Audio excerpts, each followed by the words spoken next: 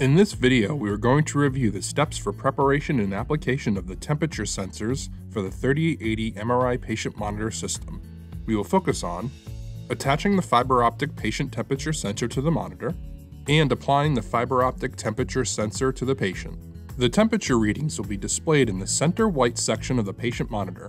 Here, the user will see the temperature readings, dynamic trends, and alarm limits. Step 1. Attaching the Fiberoptic patient temperature sensor to the monitor. To set up the Fiberoptic temperature sensor, the user will first remove the dust protector cap from the Fiberoptic cable. The user will remove the caps and store them in a safe location for when treatment is completed. The Fiberoptic temperature sensor has a spring-loaded connector that is keyed to fit the accessory port.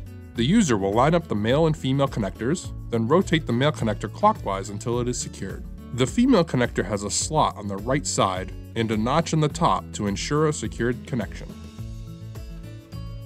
Step 2. Applying the Fiberoptic temperature sensor to the patient. The user should ensure the Fiberoptic thermometer is placed in a location where the patient's skin touches all sides of the thermometer's tip. By doing so, this will avoid ambient temperatures from disrupting the thermometer's readings. The recommended location is axial. The user will then secure the Fiberoptic thermometer with medical tape that is suitable for the patient. For more information, visit www.IRadimed.com. For technical support, please call 407-677-8022.